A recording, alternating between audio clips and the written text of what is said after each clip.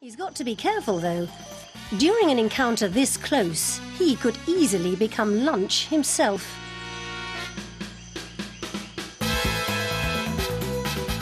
He now feeds right under Nephila's nose.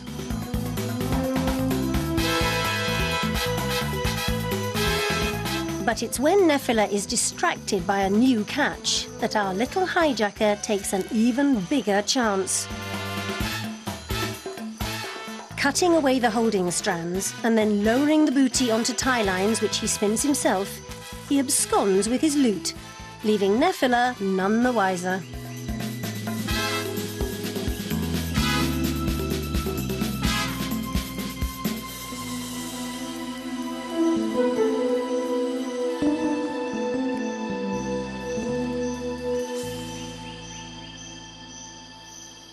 There are also other harvesters in these woods, but they don't have 8 legs, they have 2.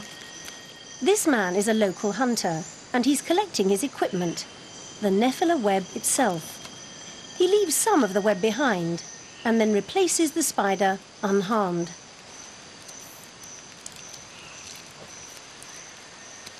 The web is fashioned into a lure, and then he sets off.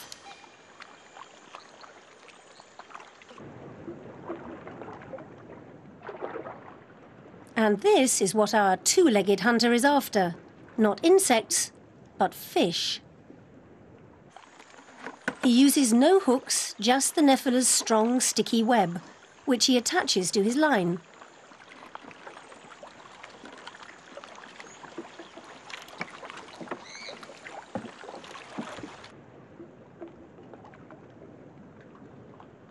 Dragging this through the water, he hopes that the fluttering lure will attract garfish, which hunt near the surface. Their teeth get entangled in the incredibly sticky lure, and they're then hauled aboard.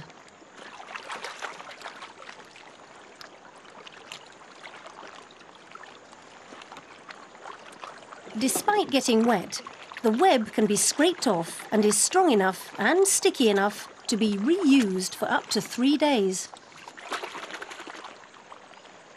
And there you have it, a web serving 2 Sulawesi forest hunters, both man and arachnid.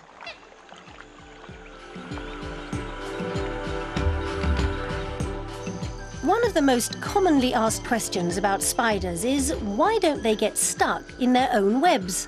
Find out after the break.